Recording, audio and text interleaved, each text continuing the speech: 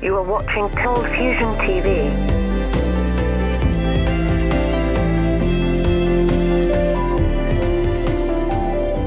Hi, welcome to another ColdFusion video. The Internet.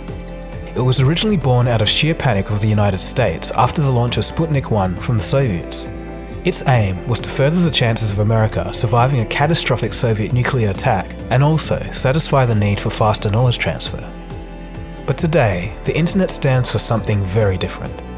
It has now become much larger, more influential, and integral than any technology developed before it. The Internet has been around since the 1970s, but the public only gained access in 1991. But as with everything, there's been a few key moments that would lead to what it is today. But what are those key moments? And what are the stories behind the individuals and moments that would become the first steps in an incredible time for human history? In this episode, you'll hopefully learn something new and have a little bit of fun along the way. We'll go through the history of the Internet, looking at key moments that would change the world. Although somewhat disputed, the general consensus is that the first email was sent by Ray Tomlinson to himself in 1971. Here's a quote from him in an interview. I was actually working on a mail program, but it was programmed for a single computer so that you could send messages from yourself to another user on the same time-sharing computer. And I had written a couple of programs to transfer files, and it occurred to me that since the mailbox that I was sending these messages to was nothing more than a file, I could send that file across the network instead of keeping it within the same machine. And so I put two programs together, modified the code a little bit, and the first email program was created. Ironically, what would become one of the most popular applications on the Internet was a program Tomlinson wrote on his own time. It just seemed like an interesting thing to do with a computer and a network, and so I just did it. The funny thing is that he wrote the program for email in his own time, and nobody at his company really cared about it. It was also Ray that pioneered the use of the @ sign for the email. The first website came online in late 1990. At the time, Tim Berners-Lee was working at CERN laboratories. He wanted to make the Internet easier to use. At the time, you literally had to be an expert in computer commands just to work the Internet. He wanted to link information together and let users browse at will by themselves. What he had in mind was the World Wide Web. Well, it was in 1989, and the Internet already existed in that you could send email, but there was no websites, so there was no HTTP, there was no HTML, there was no space or things you could click through. And it began because I was frustrated it didn't exist. I imagined a system where you could just click from one to the other, and that was so compelling that I decided that I wanted to build it. And on the 20th of December 1990, the first web page was put up, and you're looking at it right now. For the first time, the Internet was within reach of the average person. Everybody could use it now. The first web page was simply a little bit of a guide as to what the World Wide Web was and how to use it. The original page no longer exists, but a later copy from 1992 can be found at this web address. And here's a fun fact. As it turns out, the World Wide Web was built on a NeXT computer, and it was actually Steve Jobs who founded the company NeXT during his time away from Apple after being fired in 1985. If Steve Jobs hadn't been fired, we may not have the web as we know it. It's pretty interesting how things link together. So what was the first picture uploaded on the web? Again, it was Tim Berners-Lee, and this time for a bit of fun. In 1990, some of Tim's fellow employees at CERN formed a parody band. One day, in 1992, Tim asked to scan some of the photos and said that he wanted to publish them on some information system called the World Wide Web that he'd just invented. They didn't really think much of it, and they handed over the photos. Little did they know that this was going to be a historic moment, the very first picture on the Internet. What about the first search engine? Although Internet search engines had been around for a while, even before the World Wide Web, they were very limited in nature and only contained a few pages. The first full-text web browser search engine like the ones we have today is something that you've probably never heard about. It was called Webcrawler and was launched back in 1994. It wasn't until 3.5 years later, when Google arrived on the scene, that Webcrawler basically faded into obscurity.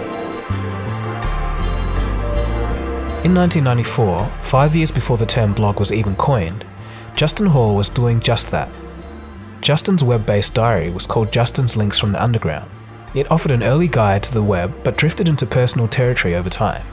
The New York Times magazine referred to him as one of the founding fathers of personal blogging. It wasn't until 1997 that the term weblog was coined. This later got shortened to the word blog. The first mobile phone with internet. The first phone with internet connectivity was the Nokia N9000 communicator. It launched in Finland back in 1996, but unfortunately the actual cost of accessing the internet was so high that it was pretty much unsustainable. It wasn't until 1999 that iMode was launched in Japan, and this was considered the birth of the mobile internet. Of course, the marriage between the mobile phone and the internet has gotten so large that it has completely changed society. The world's first internet celebrity. The first internet celebrity was Mihir Kegri from Turkey. Anyone under the age of 25 is probably scratching their heads on who this guy is, but he was the original internet celebrity. In 1999, his website, kissy.org, established him as the first person to achieve celebrity status solely through the internet. His website was full of broken English and happy snaps, but by 2000, Bill Gates was even said to be one of his fans. Mihir ended up in the Guinness Book of Records for the most page visits to a personal homepage, estimated at 12 million at the time. Some say that he was the original inspiration for the Borat movie in 2006.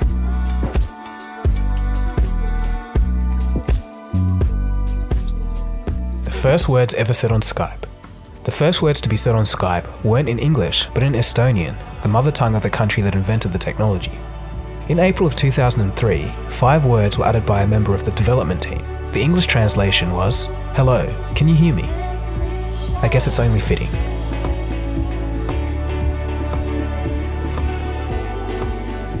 Who was the first Facebook user? Ignoring Facebook's current controversy and calls for Mark Zuckerberg to resign, it might be interesting to take a look at the very first person to sign up to Facebook. So who was it? The first real person on Facebook was actually ID number 4. The first 3 accounts were just for user testing. As you can guess, ID number 4 was Mark Zuckerberg himself. The first non-founder to join Facebook was Ari Hasid, a university student from Israel. Now with around 2 billion monthly users, it's fair to say that he started something. The first YouTube video.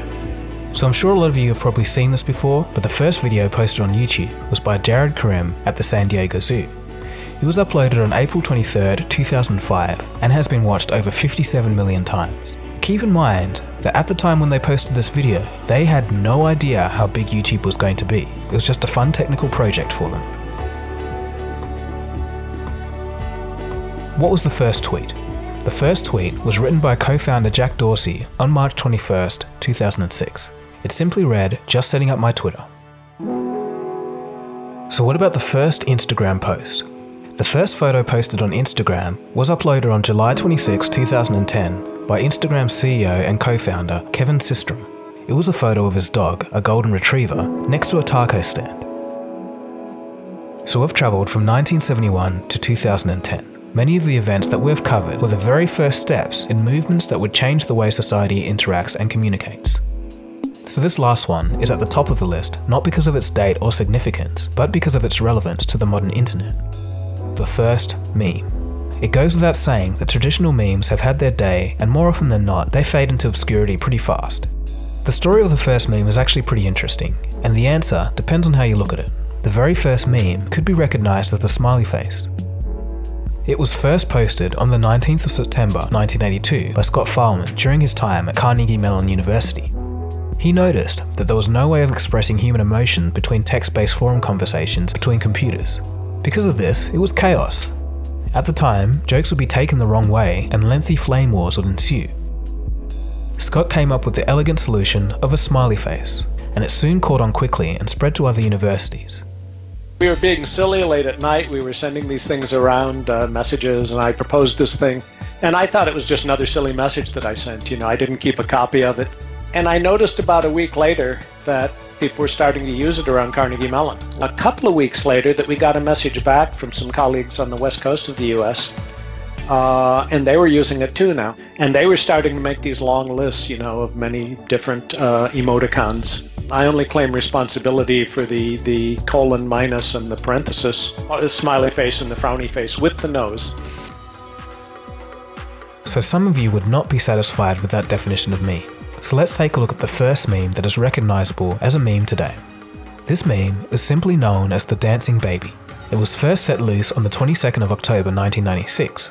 The Dancing Baby originated as a collection of experimental testing data files of a product sample for a then groundbreaking 3D character animation software. The software was called Character Studio.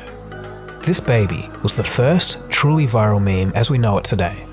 It found its way onto hit shows at the time like Ally McBeal and Third Rock from the Sun, and even The Simpsons. And many of you who are old enough will still immediately recognize it today. So there you go. So that is literally how many aspects of the internet that you're used to seeing and using every day started out. But there's a bit of a somber tone to the end of this video. As many of you may or may not know, the internet as we know it will be coming to an end in early 2019. This is thanks to the European Union, originally an organisation which was meant to facilitate free trade and free travel within Europe, but slowly grew out of control when no one seemed to notice.